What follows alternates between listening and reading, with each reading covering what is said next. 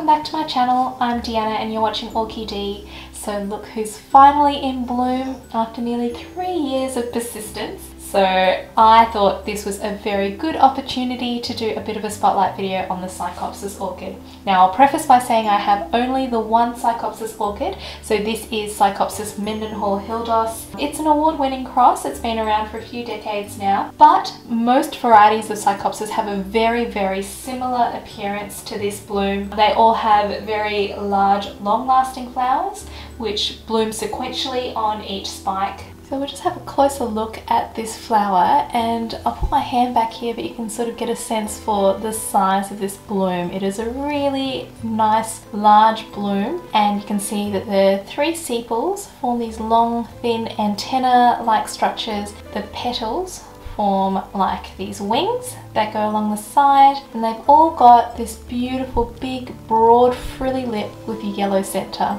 All Psychopsis orchids seem to be a combination of yellow and orange, this browny sort of orange colour, but they are alba varieties which are a mix of different shades of yellow. So a few facts about the Psychopsis orchid. They used to be classed as oncidiums, but eventually they separated out into their own genus, and there's 4 species within that genus. So there's a very limited number of crosses. This Mendenhall is actually one of them, and it's 75% Papilio and 25% Sanderay. These guys are native to South and Central America and grow at fairly low altitudes of somewhere between 300 to 800 meters. So that gives a fairly good guide to their culture requirements, which I'm going to discuss a little bit later.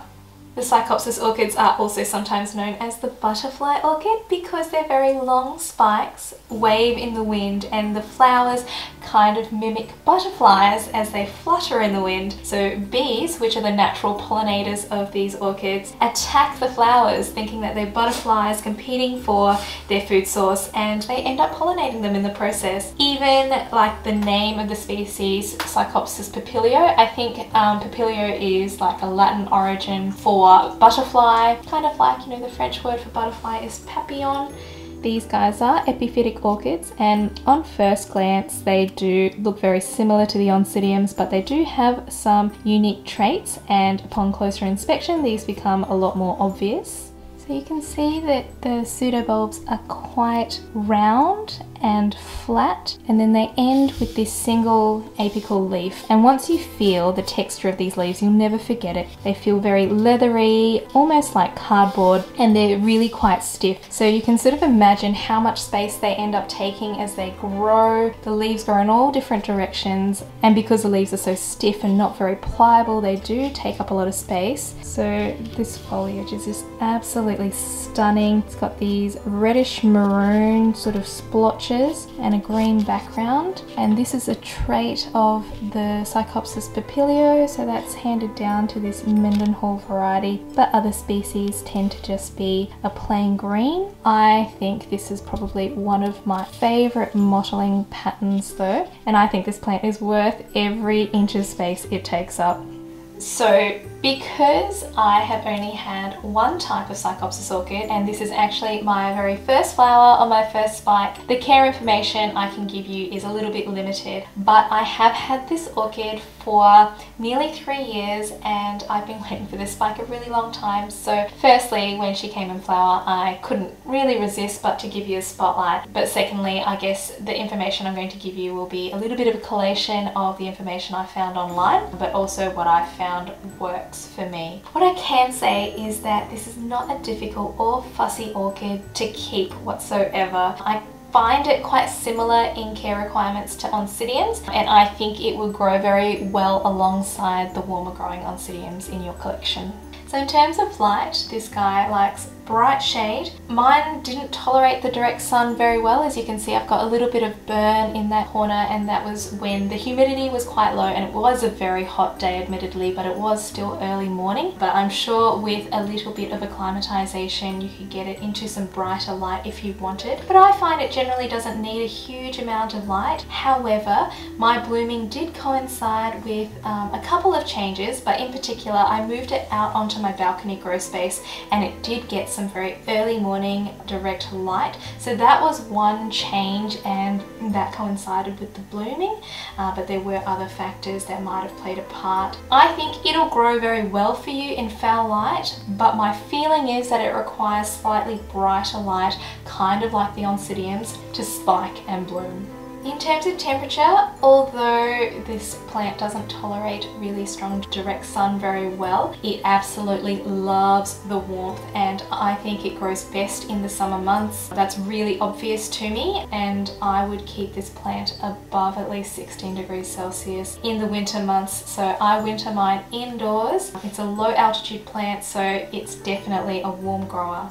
So in terms of water, in my opinion, this orchid absolutely loves moisture. Most sources say that it should be watered as it approaches dryness. My summers here are very hot, so my plant does very well in summer kept evenly moist, kind of like my Mortier Paphiopedilums. But in winter, I do tend to let it dry out a little bit more and water as it approaches dryness. So last spring, my plant started working on 2 new growths, but I accidentally let it go bone dry for a few days, and it actually opted to abort those growths.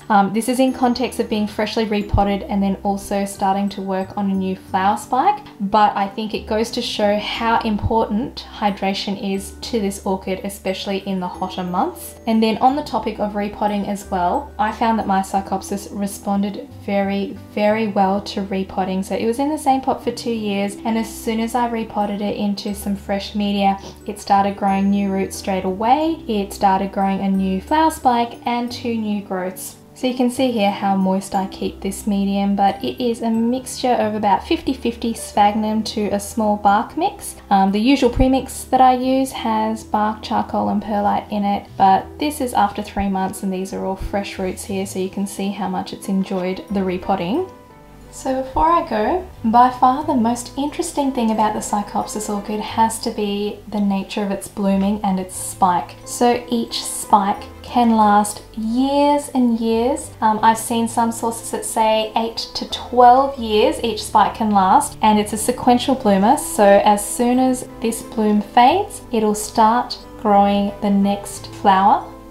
And you can sort of see where it's going to come from there. So you can imagine after years and years how long this spike will get. So on its first flower, it's already about 1.5 feet long. I do believe that these guys can be in bloom year round. I'm not sure in cooler climates whether they take a little bit of a rest from blooming. However, they do continually grow. You can see I've got a new little growth developing there, and I will put up a picture of a new spike developing, and you can see that this new growth is broader at the base and sort of grows out towards the side, whereas the new spikes tend to have a bit more of a rounded tip and grow a bit more vertically.